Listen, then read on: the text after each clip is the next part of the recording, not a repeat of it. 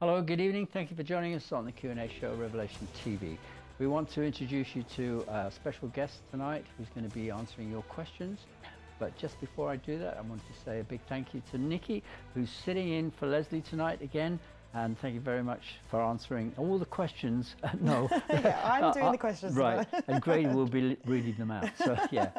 No, we're going to, quite seriously. It is very late here, and we've got to have a bit of sense of humour to come in late at this hour. Yes. Because over here in Spain, it's 11 o'clock at night. And anyway, enough of me. I just want to introduce you to Dr. Grady McMurtry, who's going to be answering your questions that you have on creation, perhaps, or other Bible topics. So we want to get a proper understanding of the scriptures, and we couldn't have anyone better than Dr. Grady tonight, because there's no one else. Oh no, I'm only joking. Dr. Grady, all the way from Maryland? Maryland, yes. And just to put us right, whereabouts is Maryland on that big continent of the Americas? Well, I'm on the eastern shore of the Chesapeake Bay, not very far from Washington, D.C. Right, yeah. So if you want to have your questions put to us live at revelationtv.com, it will scroll across your screens tonight, all the information that you need, the text number, etc., and also other information as to how to get in touch with Dr. Grady at creationworldview.org. Thank you very much. And Dr. Grady, anything that's come up for you with regards to your main topic, which is obviously looking at creation as opposed to evolution as a way of which we were brought into this world. What's anything to enlighten us with that's come on the news lately? Well, of course, the news has been mostly political, but of course, science news does come up now and then. And of course, they will always find a new dinosaur here or a new dinosaur there. And we are continuing to find new arguments that prove that the Earth and the universe are young. That's happening every month. And so there is a lot of news. So I would suggest that anybody who has been listening to the science news that's available might have some questions they want to call in about, of course. And we want to certainly endorse that. So please do. Wonderful. Great. Now, Nikki, have you ever thought as a Christian that, at any time in your introduction to Christianity, well, what were the origins of life? Is it something that was, because I've not talked to you about this before, but I mean, did you ever have a problem when you read the book of Genesis, for example, about, that God created us in his image and etc., or at school, did you sort of favor more what you were probably taught on the theory of evolution? Yeah, so I was sort of brought up as a Christian, so I've always had the belief that creation was the way that the world was made and everything. And yeah, I think it makes sense to me that, because I can understand why you start at the basis, don't you? Some people say, well, where did the Big Bang come from and where did God come from? That's a question that we're never really going to know until we get to heaven and we can ask God himself, like, because our human brains can't comprehend where God's come from. So that's kind of a basis where to start. But then to just suddenly say everything just exploded, I believe that if there's an explosion, everything just carries on going into chaos. How did the world get into the order that we're in and things are how they are if God didn't create it, God didn't make a plan, God didn't create us in his image, like you say. So yeah, I just think creation makes a lot more sense, and the fact that God's given it to us. Do you ever think, though, about the state of the world, though? I mean, it's not the way God intended it to be, but we rather messed up our environment, and we've also talking about the things in which man is quite inhumane. We've got children that have been blown up to pieces, and people having their heads cut off, and things like that. And these are the things in the news on a daily basis. And I'd like to ask Grady, until we get some of the emails that are coming in, when one of the questions I always am asked if I'm witnessing to somebody, Grady, is, why does God allow things to be so chaotic? Why does he allow us, why didn't he intervene in human history to actually put things right, especially when it comes to those who suffer in terrible situations? Take, for example, a baby that's born with major defects. If God created us in the beginning and he created us perfect, he said, in fact, in the book of Genesis, it was very good. Not just good, it was very good. So when you have people that you're trying to convince that that God is our creator. How do you answer the fact that, you know, did God make a mistake, or did something happen in the period from the day of creation to where we are now? Well, God didn't make any mistakes. But what happened was that human sin, human mistakes, is what caused the degeneration from the perfect state of 6,000 years ago. So first of all, you can't blame God for that. Humans are the ones who decided not to follow God's law and instituted what's called human autonomy, which is law unto self. Now, in terms of the pain, sickness, and death, we, of course, wonder at times about this. Everybody does. However, God can take even our defects and use them for his glorification. Now, why do we have pain, sickness, death, etc.? Is because, number one, human sin. Number two, I want you to think about this. If nothing bad ever happened to us, then being a Christian would be very easy. You'd have an easy believism. And God is not looking for easy believism.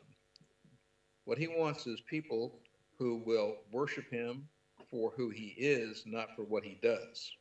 Mm-hmm.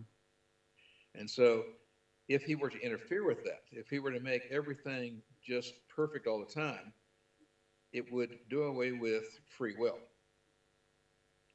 So God gave us perfect 100% free will. We chose not to obey his law. So we are responsible, not him. But in having adversity, it's actually good for us.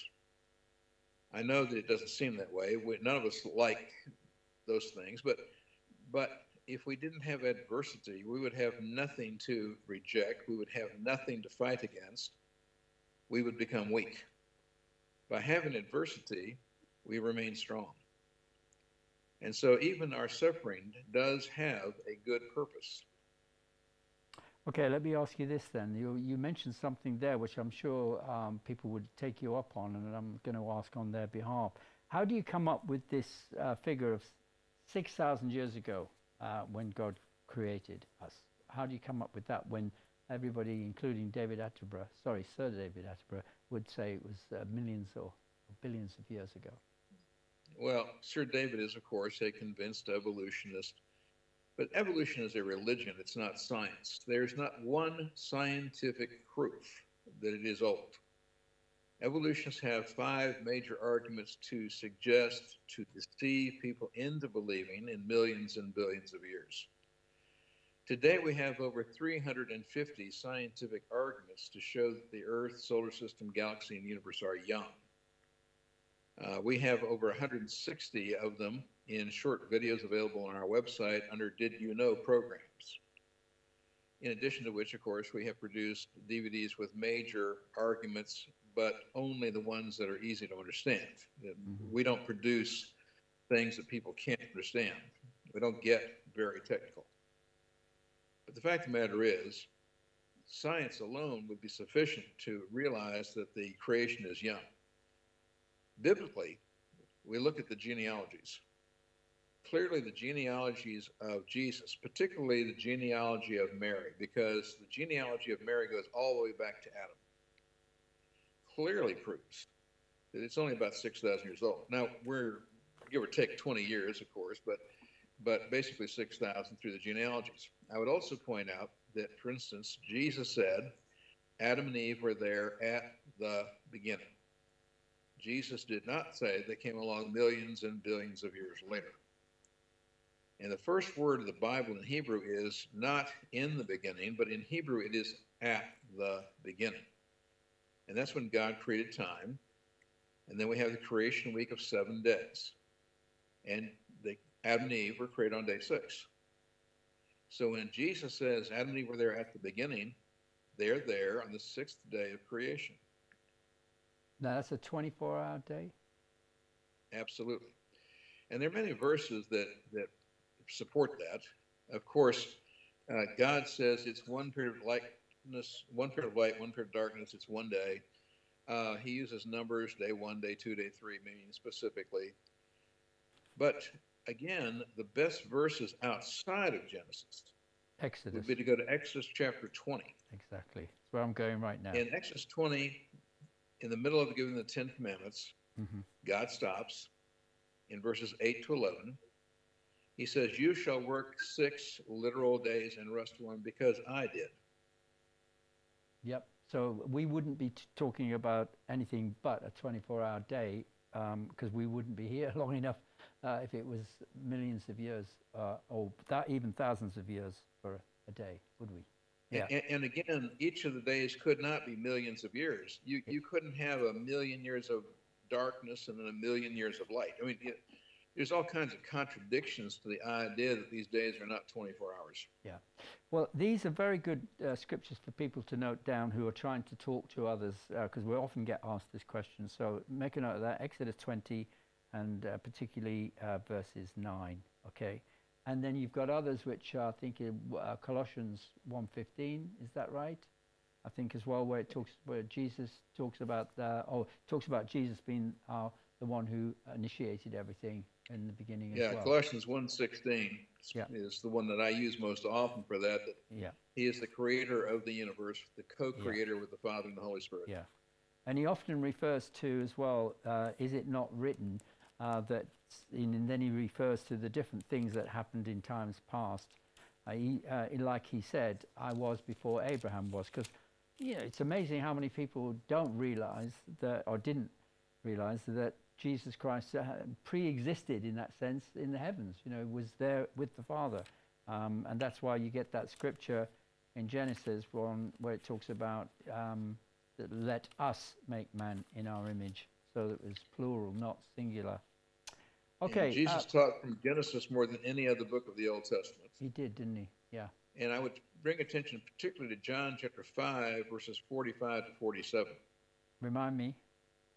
He is talking to the Pharisees, the Sadducees, the Sanhedrin, and he says, if you do not believe what Moses wrote, you have no need of me.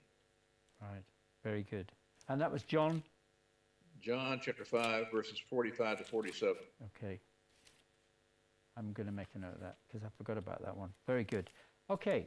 Any questions coming in? Yes, there's lots of emails coming in. So I just want to remind you guys that we are live tonight. So if you'd like to ask Dr. Grady a question, you can email live@revelationtv.com or the number that's coming up on the screen. But yes, we do have lots coming in. Jean says, hello, Howard and Dr. Grady. When we come to believe in Jesus Christ, our sins are forgiven and forgotten by God. If they are forgotten, on what will we be judged at the very end? Thank you. From Jean. Well, indeed, remember that we sin every day. The only thing that stops you sinning in the secular sense is death. And so even though you become a Christian and you are forgiven, you are still continuing to sin. The Apostle James, the half-brother of Jesus, specifically states this. However, we do mature. We sin less. Now, at death, we have finished sinning. We are going to go to heaven because of the gift of grace through Jesus Christ's work on the cross. Now, is there anything that God does not know? The answer is no. So he knows all of our sins. What it does say in the Old Testament is that he puts our sins into the sea of his forgetfulness, meaning he doesn't forget them, but as an act of his personal will, he chooses not to remember them against us. Very good. Thank God for that. Amen. Yeah. Can you define sin for us so that everyone understands? Because it's hard for some, especially in our modern age, to admit that we're sinners. So perhaps a definition there from a learned man like yourself would help us. Well, the simple definition of sin, of course, originates from things like archery, meaning to miss the mark. So God has his law. He explains it to us in the Old Testament as well as in the New, because he does talk about it in the New Testament. Is that Paul's words? And let's just take the Ten Commandments. Can anyone perfectly live the Ten Commandments their entire life without breaking them once? Nope. Therefore, if we break the law, any law of God, then we have committed a sin. And so that's where the concept of sin, that's where the ramifications of sin come, is to break God's law. And let's take a look at the Garden of Eden. There was only one law. Adam and Eve couldn't keep that one law. What chance do we have with 1,000,000 laws in the books today? You know? So we are all going to break the law at some point, even if it's just running a stop sign. Right. Okay. So the sin is to miss the mark of the perfect standard which God has set for us. If it was a target, we're 1,000,000 miles off the bullseye, right? Right. Okay. Okay. Next question. Yep. This one's from Mike. He says, when and why did Darwin's theory of evolution become what now appears to be the fact of evolution? Well, evolution is not a fact. And in a technical scientific sense, it's not even a theory. It's just that as the common usage, we call it a theory. I don't want to get into the details of that, but actually it's a working hypothesis.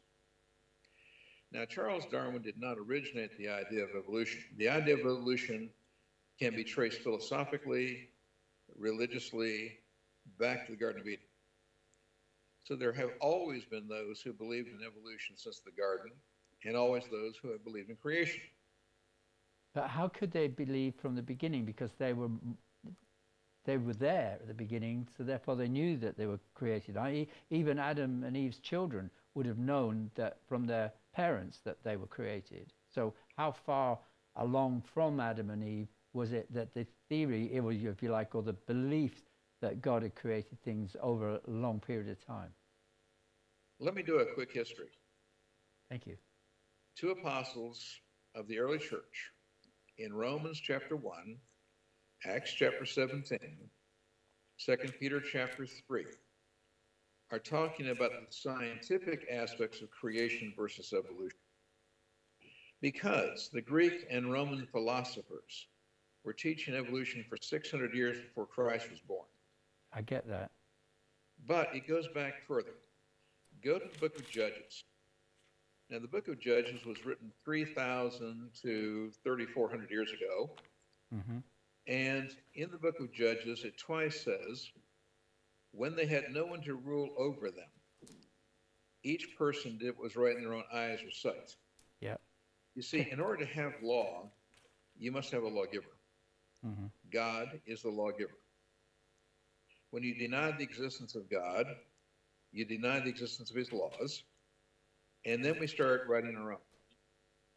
Have you got that scripture? Sorry, Grady, I know there's a slight delay, but have you got that scripture in Judges so I can mark it? Chapters 17 and 21, I believe. 17, 20, there isn't a 21. Well, it's chapter 17 and chapter 20. Okay. I'd have to look up the verses That's myself. Fine. I'll just get, I've got the chapters, that's good. So chapter 17 and chapter 20. And 21, I believe. Okay, thank you. When they had no one to rule over them. Yeah, they did what was right in their own eyes. Yeah. Each woman did what was right in their own eyes or sight, which is I write my own rules. Yeah, which is what pretty much the philosophy of today is for everybody almost. Well, that's the evolutionary philosophy of today. Right, okay. But it goes back to the Garden of Eden with Adam and Eve. Think about it for a moment. God gave them one law. You can do anything you want except eat from this one tree. Mm-hmm. Now, the first sin occurred when Adam and Eve challenged God's veracity, meaning they decided for themselves that they could decide whether God was telling the truth or not. Now, God cannot lie. They had no right to come to that conclusion, that they had a right to decide whether God was telling the truth or not. Seems a bit hard. But when they decided to challenge God's veracity and decided that they had a right to determine whether God was telling the truth or not, they chose to then start human autonomy. Mm-hmm. Now, this occurs as Satan then deceives Eve, and he says, has God said? Did he really mean that? Mm-hmm. Putting doubt in their minds. Tempting and he them, says yeah. to them, oh no, God didn't really mean that. He's actually just holding out on you. That he knows that if you knew what he knew, then you'd be just like him. The appeal to being your own God. Okay, and just to put the And record, so go the on. first deception of Satan is evolutionary philosophy. Mm. And just to put the record straight, because quite a lot of people, when you talk to them about the origins of man, and we're talking about Adam and Eve, they would say that they had sinned sexually, and of course that wasn't the case, because the very fact that God had said, be fruitful and become many, and all of that was part of his design for actually procreation. So, you know. Well, God created them for two reasons. Number one, to worship him voluntarily and to fill the earth. So in procreating, they were fulfilling God's commandment. Mm-hmm. Okay, next one. This one is from Ken. He says, hi Howard, great to see Dr. Grady again and you ably assisted by Nikki. I'd like to express my pleasure at the regular discoveries of dinosaur fossils, bones, etc., which all point to a young Earth as confirmed by the Bible. My question to Dr. Grady is, has there been or have you heard of any shift in position of evolutionists, any from their previous beliefs? Good question. Well, of course, the standard evolutionist doesn't change their view. There are those evolutionists who do come to the conclusion that creation is true and may become Christians. But you can be a creationist without being a Christian. But you yourself are a testimony that you actually changed your mind from being one who believed in evolution to having read the scriptures and studied them for some 18 months, if I remember rightly, actually converted, if you like, to the biblical view of creation rather than the evolutionist view. I spent 6 months studying the question, was Jesus telling the truth? Mm-hmm. Was he the Son of God? Was he God? I came to the conclusion that he was telling the truth. I became a Christian. That made me a saved evolutionist. I spent 16 more months studying the idea. Did God use evolution to create what we see around us? Was what I had learned and taught others okay?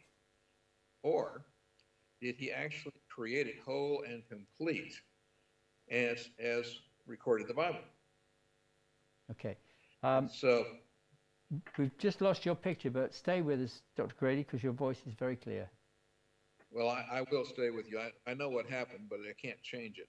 Okay. Well, sounds like it'll God's clear up laws. in just a moment. It'll clear up in a moment. It'll clear. Okay. After 16 months of looking at scientific law, natural process, and the physical evidence, which I was very familiar with, I came to the conclusion that God did create 6,000 years ago in 6 literal 24-hour days because it's good science. There is no law of science. There is no natural process that can be explained or predicted by any theory of evolution. And only some of the physical evidence that could be explained or useful to the evolutionists, but all of the evidence is consistent with creation. Now, in science, this is called a proof. It's an indirect method. So what you do is when you can't test something directly, and you cannot test creation or evolution directly, it's not possible. It would require time travel and many other things to do it. Exactly.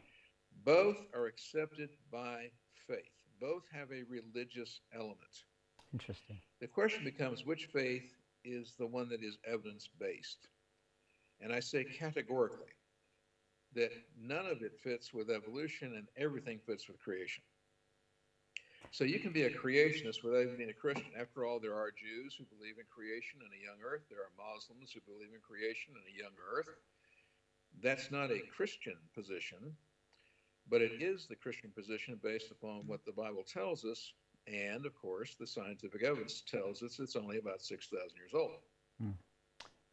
A supplementary question there with regards to the question from the viewer is, you know of people who are not Christian but are actually scientists themselves. I think there's a lady who actually also accepts our view of a young creation. I'm trying to remember her name, but I'll never, it's been too long ago. Well, I'm afraid you might be thinking of a paleontologist. Yes.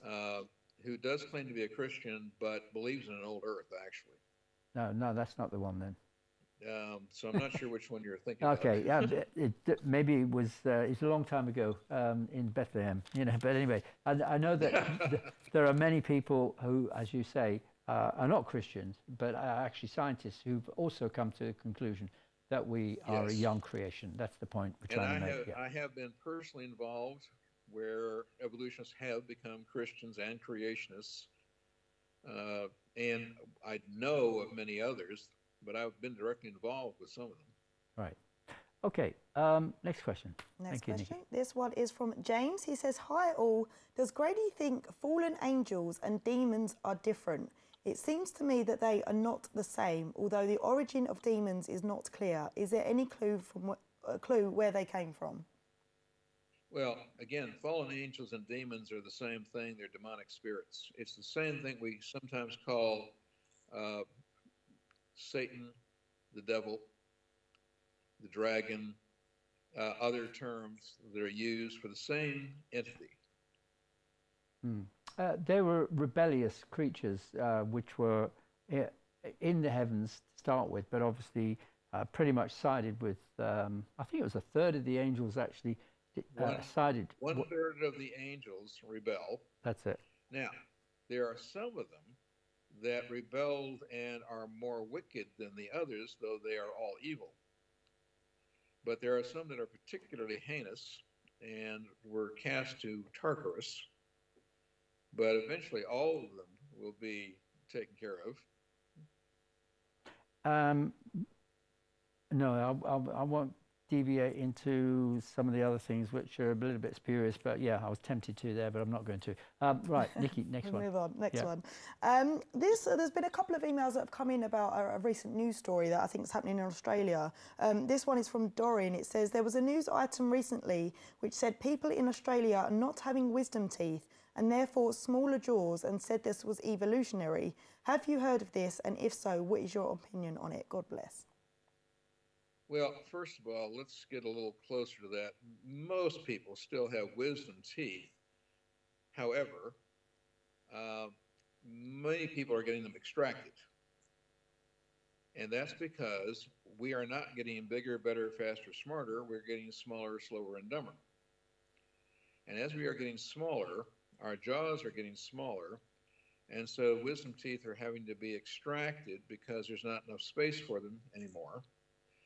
And if somebody's born without them, it is simply because that mutation of not having wisdom teeth came into their genetic line. But that is a copying error in which the information for the wisdom teeth has been eliminated. So this is not progressive evolution. This is actually showing the process of decay from perfection. Okay. Right. There's so many other side questions I'd love to ask, but I don't want to get in the way of the viewers. Go on. Right. This one is from Marcus. Hello, Marcus. He says, "Is Hades really in the centre of the earth? If so, what does it look like?" Have you been? Well, I don't plan on doing any personal experiments. So, well, here's the thing. The Bible tends to indicate certainly that hell, Hades, the underworld, could be inside the earth. Now, do we have any direct evidence of that? No. But we have to remember that the natural and the supernatural can exist in the same place at the same time. Therefore, it may or may not be in the earth. But yes, it's described that way. By the same token, it could be metaphorically. So there's no definitive answer, but everything in the scriptures tends to indicate that it is in the earth. This one. Thank you. This one is from Karen. She says, good evening. Please can you share your opinion on what is the difference between the soul and the spirit, please? Thank you. They are two entirely different things. God is a triune being. He's Father, Son, and Holy Spirit. In creating humans in his image, he creates us as triune beings with a body, a soul, and a spirit. Now, to cover this quickly, the soul is the intellect, the emotion, and the will. It is what makes the body animate. So we have a biological body. The soul is the intellect, emotion, and will. The spirit is separate. The spirit is your eternal essence. And because of this, your soul, because it is united with the spirit, has an eternal nature. However, higher animals such as cats and dogs, cows and elephants, dinosaurs, whatever, have a soul, but they do not have a spirit. They are temporal beings. And the best place to find this is in Ecclesiastes chapter 3. You want to read around verse 19. And in Ecclesiastes 12, specifically verse 7. And it give me those two scriptures again, because this one comes up a lot. So give me those two again. There's Ecclesiastes. If you go to Ecclesiastes. Yeah. And in Ecclesiastes, we want to go to chapter 3. Yeah. In chapter 3, you want to be reading in the areas of verse 19. Yep. Notice it says there, for the fate of the sons of men and the fate of beasts, meaning animals, is the same. As one dies, so dies the other. So all biological creatures die. Yep. Notice it says they all have the same breath. Now the Hebrew word there is nephesh. It's the same word that's used in Genesis 2:7 when God breathes the soul, the breath of life. In Hebrew it is the word nephesh. Yeah. Into the body of Adam, and his body becomes animate, becomes alive. And verse 19 says there's no advantage for man over beast. All of us die biologically. And then it says in verse 20, all of us go to the same place, meaning in the ground. We came from the dust, we return to the dust, our bodies are going to decay. But notice in verse 21, who knows that the breath of man ascends upward? That is, the soul ascends upward, and the breath of the beast ascends downward. That animals are temporary, that their soul goes into the ground, they cease to exist. But the soul of the person goes up. Now, go to chapter 12. Of Ecclesiastes, 12 yeah. Of Ecclesiastes. And we want to take a look specifically at verse 7. Then the dust will return to the earth as it was, and the spirit will return to God who gave it. So because the spirit is united with the soul in a human, when the biological body dies, the spirit and soul continues on. And so they are different. The spirit is who you really are. And you live inside a tabernacle, the body, which is a physical tent.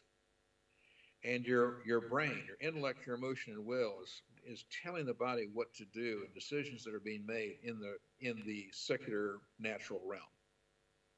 But you have a spiritual component which is separate, and that is your eternal essence. Yeah, because everybody. I thought you were going to take a break there. Sorry. Yeah. So the question that always comes up is: will my cat, will my dog, be there? Will they be resurrected? Over the years, we've talked about this. I know. Probably I just want. That's why I want the scriptures. Yes, and unfortunately, because I had a dog in my life that was very important to me when I was a young person. I know others, the same thing. I know people are listening, the same thing. Now, there will be creatures in heaven, but they will not be our resurrected pets. Yeah, okay. The pets that we've had in the past, Ecclesiastes chapter 3. Yeah. The body goes into the ground and suffers decay. And their soul, their intellect, their emotional will goes into the ground and cease to exist because they do not have a spirit. But even though it says there that man has no advantage over the beast, they're all it's vanity, so they're all same breath. But that is referring to all of us die. Mm-hmm. But we are all in a biological body. Right. Okay. And all the way through to verse 21. Thank you. I'm just going to study that again. It's about 50 years ago since I read that scripture. Thank you. Yeah, we did talk about we're ancient of days these days, the two of us. Okay, right, very good. Next one. Okay, this one's from John. He says, a lot of Word of Faith / Pentecostals believe that Jesus' miracles were performed by him as a man with the Holy Spirit only and not as Jesus as God to prove his deity. What are your thoughts on this? Surely Jesus performed the miracles as God and not as man only by the Holy Spirit. Jesus is referred to as the theanthropos. That's Greek. Theos is God, theology is the study of God. Anthropos is the ancient word for man, as in anthropology is the study of man. And Jesus is the perfect theanthropos. He is 100% man and he is 100% God. And because he is 100% God, he can perfectly separate his statements in the scriptures. And he at times can speak perfectly as God, and he can do miracles as God. And there are other times when he is speaking perfectly as man. For instance, when he says, only the Father knows about the return. Now, Jesus is God. He and the Father are one. In his godhood, he would know. But when asked that question, he chooses to answer the question only in his humanity. And he's the only one who is perfectly capable of dividing the two and speaking as one under one occasion and another under another occasion. But he is God, and he can do miracles. As a matter of fact, he says, if you kill his body, he will raise it up after 2.5 days on the third day. And so, obviously, he's speaking as God at that point with the power of life and death. Wow. Getting some deeper questions today. Yes. Next one you can this one goes back to evolution. This is from Peter. He says, I'm a Christian, and when confronted by the theory of evolution, I reply, why are we not seeing the phenomenon of evolution still taking place? Is this a valid approach? Unfortunately, to the evolutionists, it really isn't. Because they will simply say, well, it is occurring today. It just occurs so slowly that we can't see it during our lifetime or over a few lifetimes because supposedly it takes millions and billions of years. The response is it occurs too slowly to see. Now, I would point out that there are evolutionists who realize that this is not true. They can see that it's not true, but they still believe in evolution. And so they came up with a concept referred to as punctuated equilibria. And I know that's a mouthful. It is. But it's the idea that no evolution occurs in a particular species for millions of years.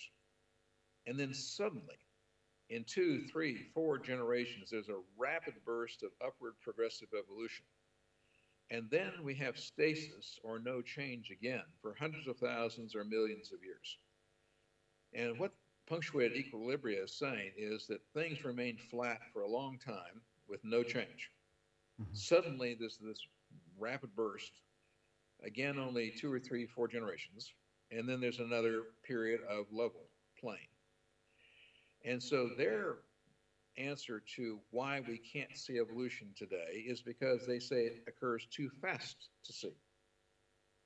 Can't win. So the evolution says either it occurred too slowly to see or too fast to see, but the rational person has to understand that that means you just can't see it. That's easy. Right. Okay, next one. This one's from Kevin. He says, good evening. Can you tell me what was holding the mass of water and land in the beginning of creation when the Holy Spirit hovered over the water? If nothing was created, then how was there water and land beneath it, and was there gravity in existence? Good question. First of all, in verse 1, Genesis 1, the last thing God creates is the earth. He creates time first. In Hebrew, it says at the beginning. He creates space second. He creates the heavens. Then he creates the earth, which is matter or mass. When you have matter or mass, you will automatically have gravity. So there's gravity at the end of verse 1. Right. In verse 2, when it says that the Holy Spirit is moving over the surface of the waters, God spoke the earth into existence somewhat like a lump of clay. It is slightly egg-shaped. It is not a perfect sphere. And when it says moving, that's an agricultural term in the Hebrew language. And it means the way a chicken broods an egg. So how does a chicken brood an egg? Well, she creates the egg, and then she warms one side, and she will also reach down and rotate it occasionally with the cold side up and the warm side down. And this occurs in complete and total darkness. And the earth is the only object in the universe for 3 days. God does not create the sun and the moon and the stars until day 4. So for the first 3 days, only the earth exists as mass, and there is gravity in the earth, but it's not being held by other things. It's just there. And in darkness, the Holy Spirit starts the rotation of the earth the way a chicken rotates an egg. Then after the earth is rotating, on day 1, the last thing God does is he creates light. And the light is traveling in one direction because as the earth is rotating, we now have 1 period of darkness, 1 period of light, 1 rotation, 1 day. And of course, continuous since then. So you have to understand what the scripture actually says in Hebrew, not in an English translation. Okay. Dr. Grady, when you explain things like that, it sounds, plausible. But I'm sure people would still find it very hard to comprehend that God would almost be hatching the earth like that. But not hatching. He creates the earth, which is somewhat egg-shaped. It's wider than it is tall. Mm. And in darkness, there's no light. Now, when a chicken is rotating an egg, what is she doing? She's incubating the systems. Right, exactly. It's brooding. She's energizing the systems. Mm-hmm. Now, in the same way, God created the earth. He spoke it into existence. He created it. There is water on the surface. And the Holy Spirit starts the rotation, and at that point, he is incubating the earth. He is energizing the systems. If you know anything about raising chickens, you could have a fertilized egg, heat it on one side, never rotate it, and it will not develop. Okay. All right. Makes a lot of sense. Can you remember that one? Yeah, I'll Okay. try. This one's from David. He says, "Good evening all. The 4 Gospels are confusing regarding the crucifixion. In John, it says Jesus was crucified on a Friday during Passover, yet in Matthew, Mark and Luke, it seems it was actually the next day. Have I read it wrong?" Oh. Yes. But isn't there the special days at that time where there was the special Passover? Well, you have to. Is it yes and no then? Something like, no. I wrote a book on the feasts. I did a DVD presentation with RTV about this. It's a half-an-hour program. Maybe you could catch it sometime. But Jesus did not die on a Friday. He died on a Thursday. And you can prove this from the scripture using 2 specific proofs, not having to believe me. But if we go to the feasts of the Old Testament, and specifically go to Exodus chapter 12, God institutes a new calendar. He takes the 7th month of the first calendar, the month of Nisan, makes it the first month of a religious calendar. He then says, on the 10th day of the month, you select a lamb in Egypt. You inspect it for 4 days. On the 14th day, you slay the lamb. But you eat it that night, which is the 15th.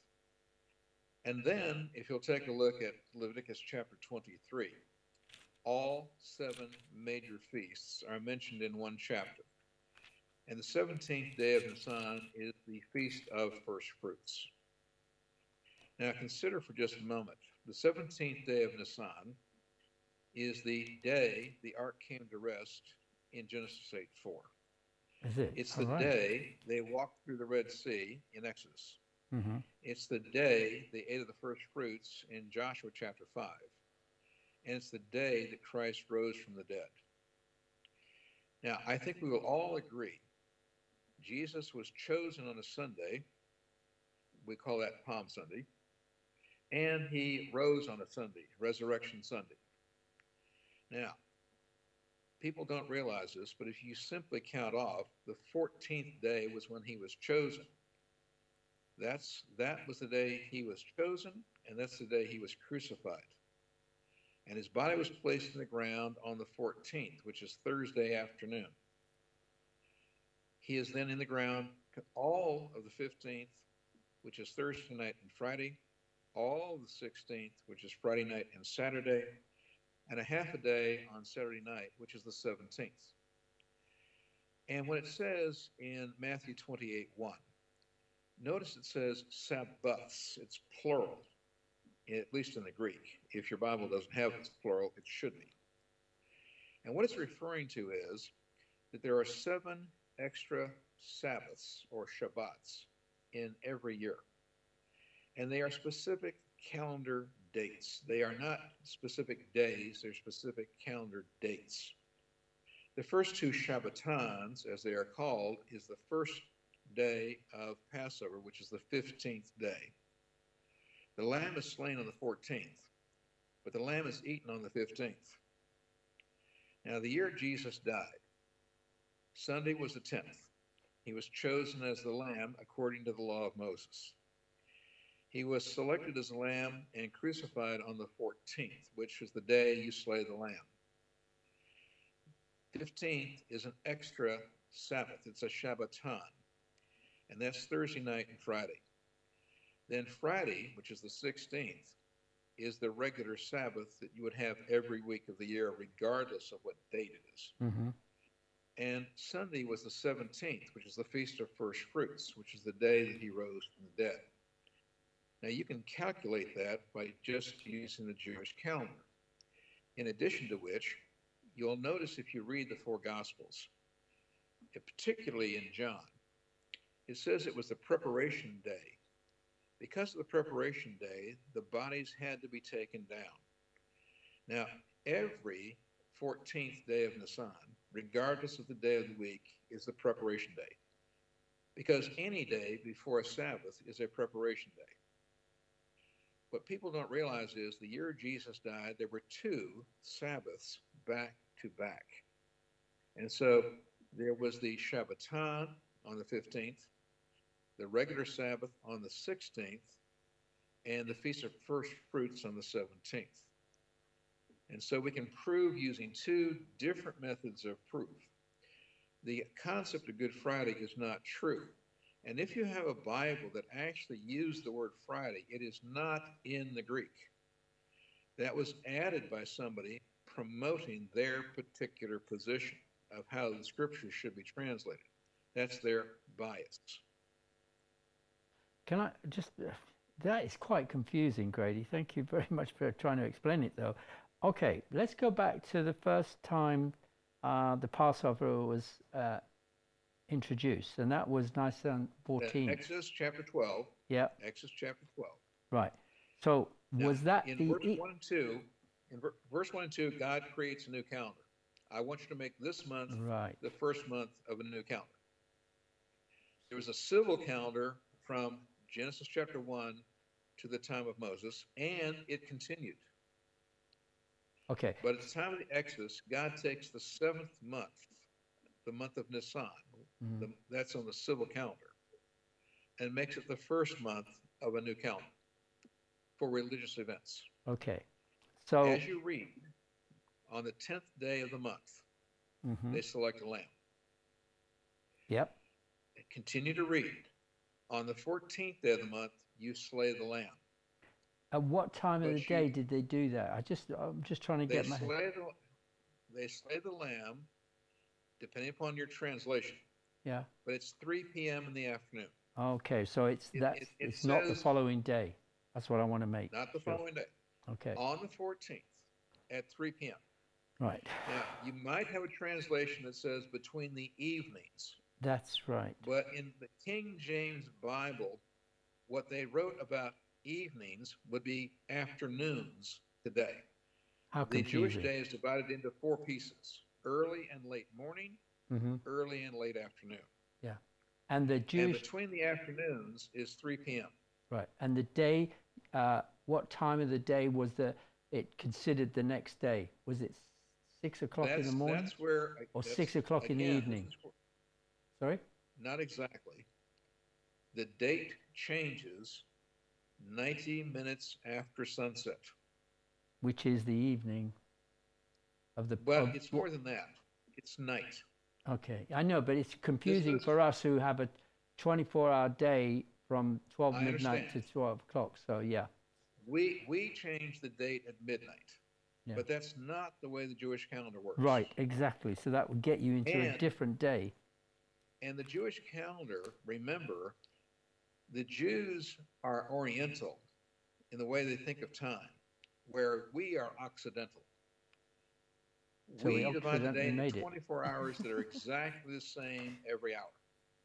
Okay. But in Judaism, the length of the hour depends upon the season of the year. Because of the sunset. Because it's 90 minutes after sunset. And the reason for 90 minutes goes back to Genesis. Wow. Remember, the day in Genesis starts at night. There was one period of darkness, one period of day, light, one rotation.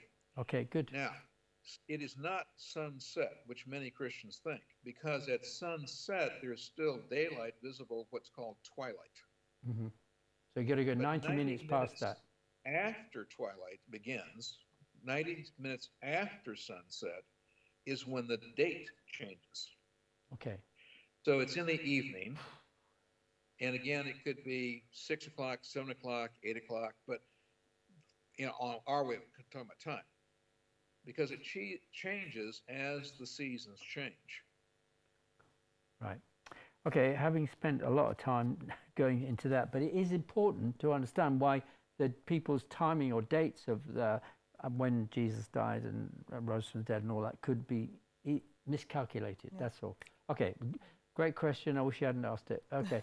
So I'm conscious that we're running out of time, but we do have Les that just emailed in. It's not really a question, but just to say, it is obvious that something like a watch and many other man-made things did not happen by accident, that someone designed and made them.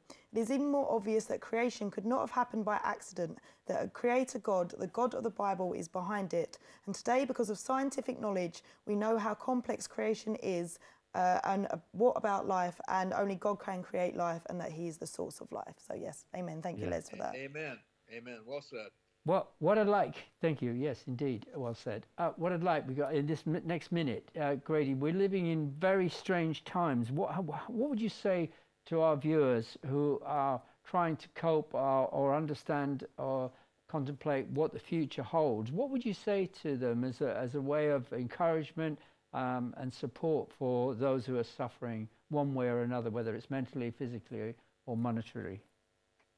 Well, of course, God is our source, and he has not given us the spirit of fear. He's given us a sound mind. And he's told us, don't worry about tomorrow. Today has enough concerns of its own, correct? Correct. And so while we are to take precautions